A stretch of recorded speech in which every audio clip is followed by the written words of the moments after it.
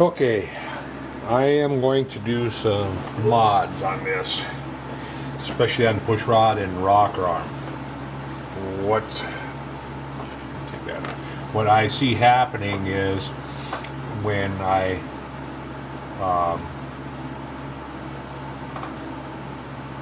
if I push it back against which it already is, and I turn the cam and it gets to the top of the stroke and it stays there,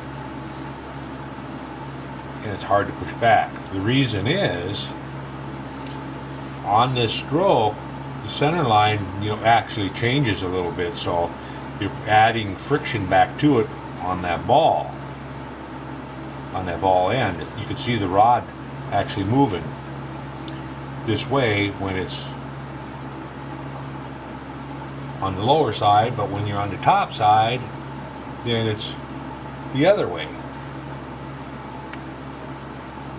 So, but anyway, what I'm going to do is I'm going to take the friction out of that. I don't know why they didn't do that with the rocker arm.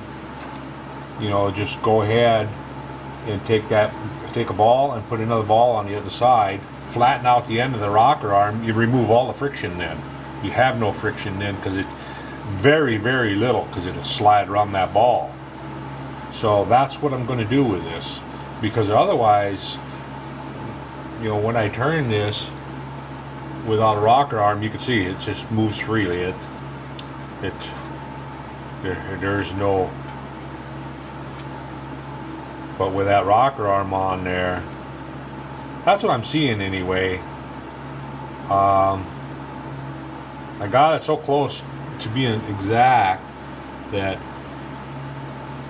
unless I put a 45 around the top of that ball so that it's not half of that diameter, because I'm thinking what's happening is it's pushing it one way and then pushing it the other way. So it's not going to cost me anything. I'll just cut that off flat on the end of the push rod, then silver solder ball bearing, another ball on the other side.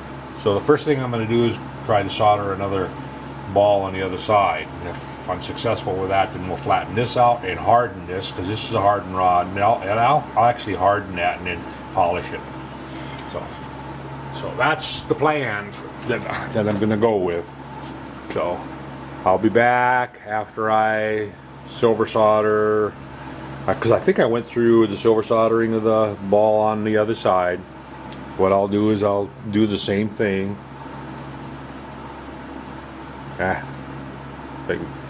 I'll do the same thing. I'll lay a little sliver of silver solder in underneath the ball after fluxing it, and then heat it up until you see the ball drop. And once you see the ball drop, you know that silver solder has melted and it'll be silver soldered in place. So that's the plan. I'm going to go ahead and do. Okay, I set the tripod up so we can kind of look over my shoulder a little bit. And what I did was I silver soldered a ball in the end here, in the end of the rocker arm. I took the I don't know if it'll focus or not. I want you to focus on this. There we go. So anyway, I heat treated the end of it and then polished the end. So we'll see if we can put it back together and see if we have any luck here. I won't have my length set now, and we'll put this spring on, and then this slide. And I did make the slides. I slotted out the slide screw holes so that they can float to where they need to be, and then I tighten them up.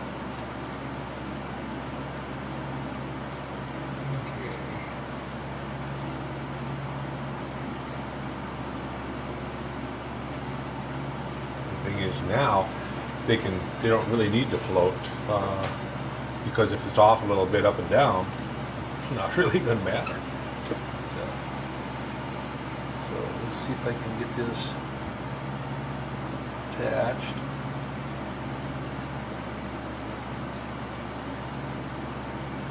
I can find the screw hole.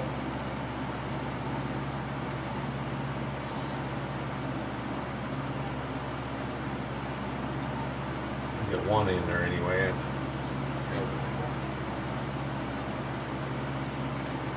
All right. And go down a little bit. I like this being able to adjust it anyway. I can adjust it up and down. If I need to go in and out, I can shim it. But now that we're on that ball, I don't think I'm going to need to. All right, so now will it? Oh yeah. See now it's not. I think I could get by without that spring in there even. So, like I say, quite honestly, I'm not sure why why the designer Kerzel is. I mean, I think that was his name too. Oh yeah, David Kerzel. I'm not sure why he went with the ball in there, because all that does is introduces more friction to it. And if you put a ball, if you're going to silver solder a ball on one end, why not do them both? And then that way you don't have any friction on either side. While you have friction, but it's really minute. The contact point is on the ball is small, especially now that I've hardened that. Now see, now I wish I would have hardened the end of the valve too, because I believe I made that out of 01 also. I started with nails and then I didn't like it, so I ordered material, and so we are one step closer. Just gotta set it so that there's a gap there.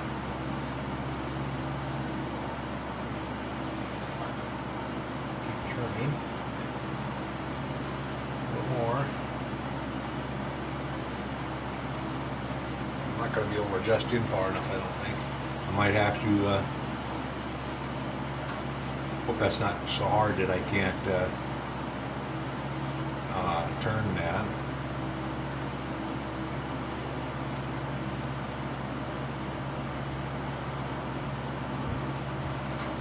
Yeah, it's going to have to be, well, you know what, I can cut some of the thread off, because I have more thread, and it's hanging out the back and it's bottoming out on where I tapped. So we'll just take that off and unthread it.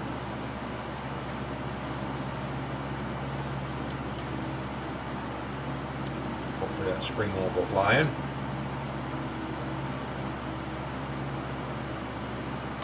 Alright, I'm just going to go over the lathe and I'm going to cut about 100 thou or maybe a little more off of the end of the thread, and then I'll come back and we'll put it together again and we'll see what we get. So I'll be back. Okay, day's not coming out, starting out real well. See what I did? I broke it off, broke the threads right off of it. So now I can either make it over or cut it off and silver solder threads onto it. I'm thinking I'm going to go ahead and make it over. It's not that difficult.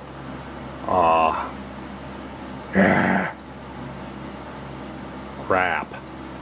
Yeah, I thought I was being careful, but no, apparently not careful enough. So I have more material. As a friend of mine would say, there's always more material on the rack. Yeah, I don't see any other way of actually making this work other than cobbing together and silver soldering a piece onto it. So, well, I could take some bigger material but then I don't have much room for a spring. Yeah, I'm just gonna make it over. Oh, I'll be back. I'll be back when I get it made over. Okay, round two. I'm gonna turn autofocus off and then manual focus that. Let's see. Got right here. That way it ain't jumping around.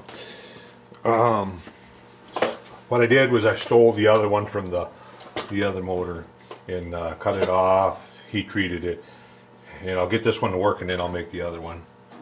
So hopefully, if I have to cut any threads off, I'm grinding them off instead. Can't believe I did that. Alright, it's over and done with. Spring. Can't whine about it all day. Won't get nothing done that way.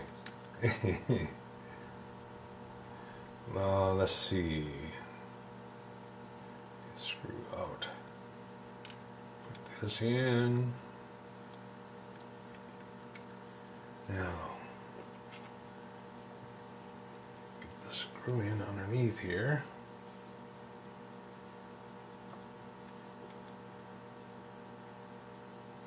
Oh wow, I hit that hole right away. Last time I fought to find it and to get it in there. Alright, so I can adjust it up and down a little bit. And get this in there. Get the rocker arm on. Cotter pin in it.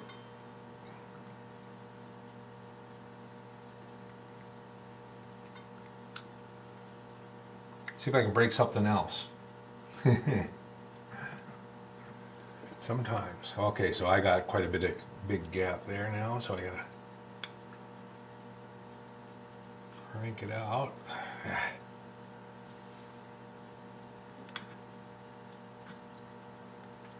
They're saying they wanted a 20 thou gap.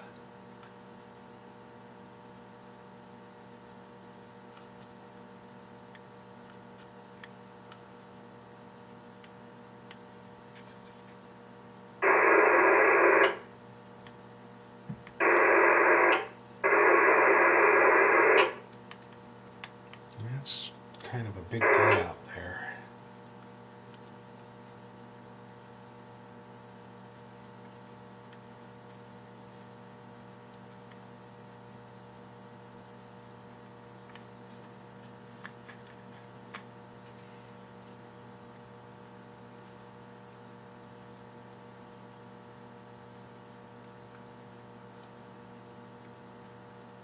That's about a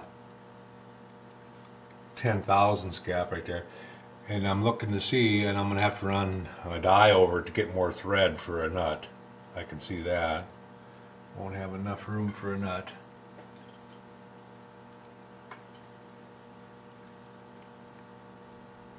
but you can see that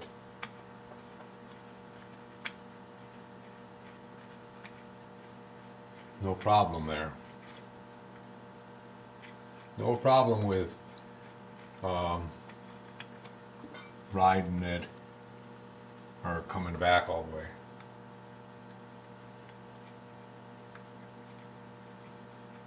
So I think we're in business with that putting that ball on there.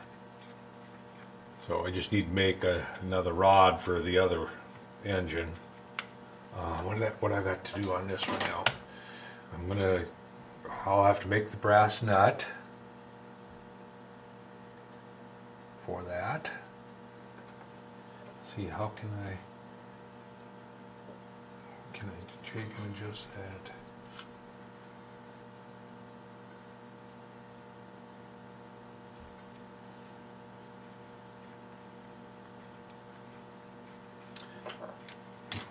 I'm wondering if I'm going to need that spring.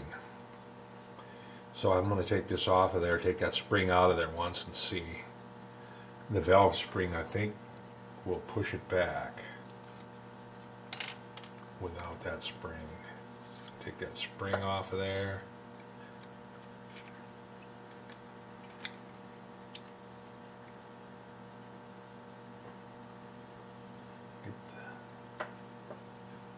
Oop, got too far.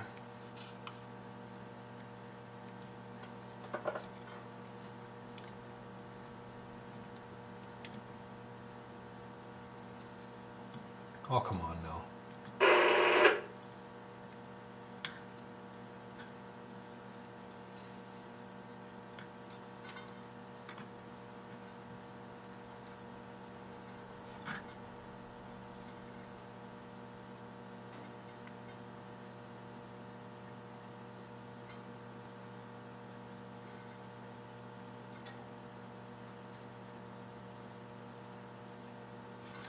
Oop.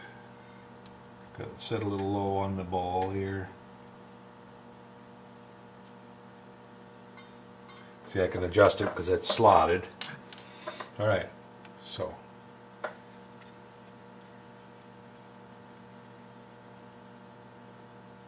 Yep. Do not need that spring. I can touch the end of it and see that it doesn't. The valve, the valve, it's totally releasing the valve.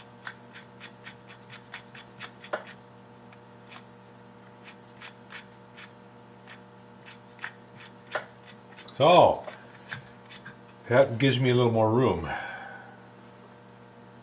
So what I'm going to do is I'm going to actually turn the thread up a little bit and put a sleeve in a nut on there. Could almost just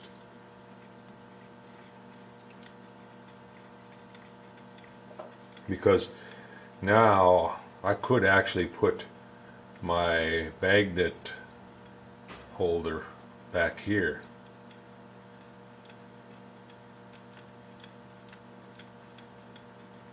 Instead of up here.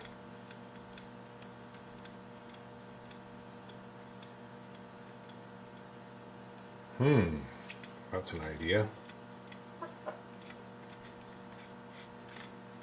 Well, regardless, I need to make another shaft, and I was working on the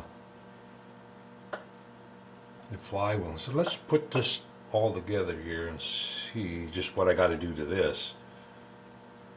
Need to put this out here so that I can put these in and then slide it on, and then take this. You can't see, can you?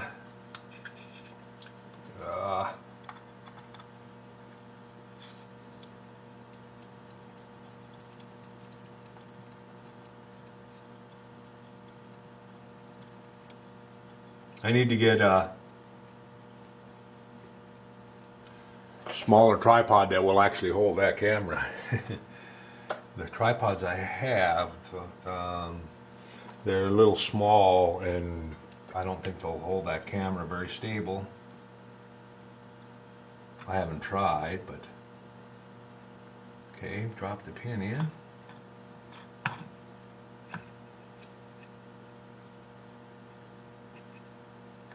That's about in as far as I can go right there.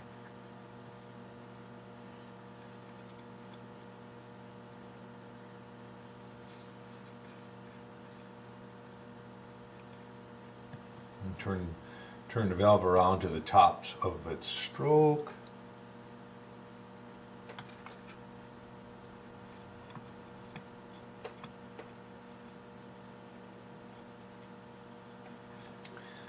Unless I do some whittling on it, it's not going to make it.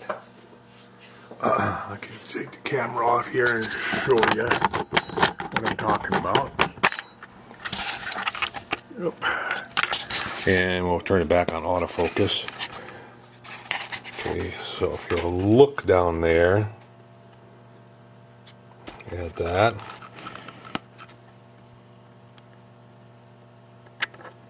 me look at it over here. Right there. Can't make it. Can't make it by the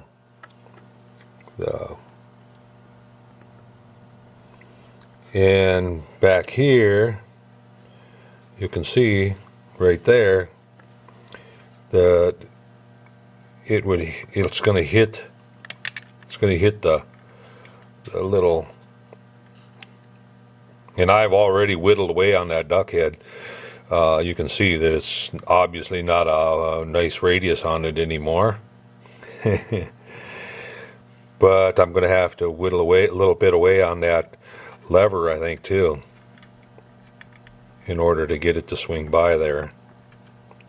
I noticed in the book that he's got this lever radiused and all chewed up too. So that's why, to get it to clear everything.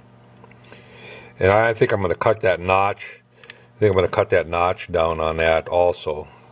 It doesn't need to be that high. It only needs to be like, 40 thou or 50 thou, and that's about twice as much as it needs to be. So that way I can pull this out a little bit. If I pull it out to about,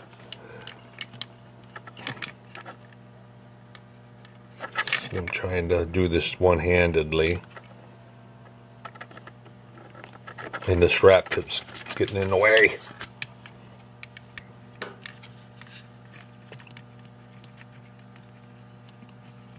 Okay, so I could be right there. Nope, it's going to hit. That's about as far in as I can go.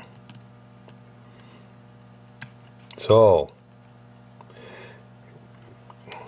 if I cut half of that off, it'll be okay, and the duck heads and everything clear. So I got some tinkering to do there, and then I got to start thinking about spark plug. I was playing around with these smaller plugs that I have and just sticking them in to see what it would look like. And I think that'd be about the right length plug and the right size.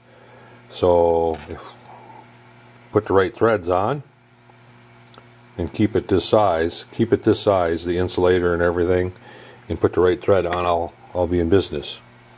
So the other one sits over here on the surface plate, on my other surface plate, and I haven't done anything with that yet.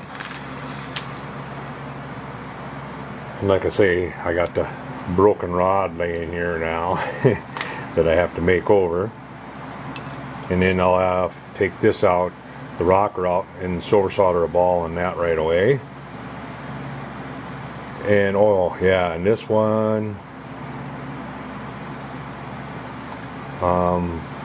I might need to put some shim block or shims underneath to move it out a little bit. Otherwise the rocker arm's sitting like that. So I want to try to get the rocker arm as level as possible, so I may end up putting a washer underneath to shim it out a little bit, which is okay. Nobody will even notice it. But yeah, I got the picture up right here, and you can see how much whittling he ended up doing on his also. Where if he would have just cut this off a little bit, he could have moved it back, because it doesn't need to engage that far. The only thing it's holding is holding that cam open, and why isn't it wanting to focus here?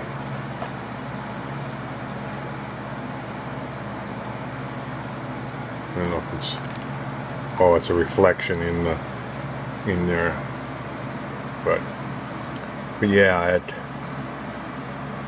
plus it looks like he might have whittled away on, he did, you can see the tops of his arms are they're whittled down too.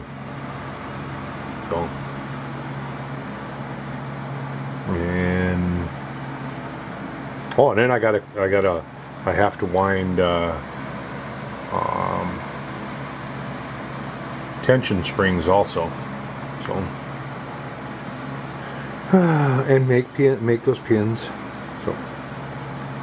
So I'll have to decide what I want to do next. Well, what I should do next is make that rod over and fix that so that I got the other one caught up to this, and get this one caught up, and then from there, once I get that caught up to this one, I'm going to go ahead and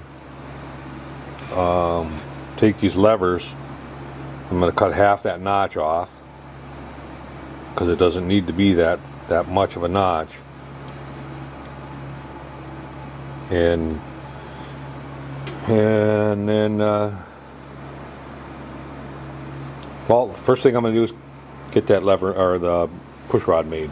So I'll be back when I get that push rod made and we start working on the other one, getting it to everything to fit. So I'll be back.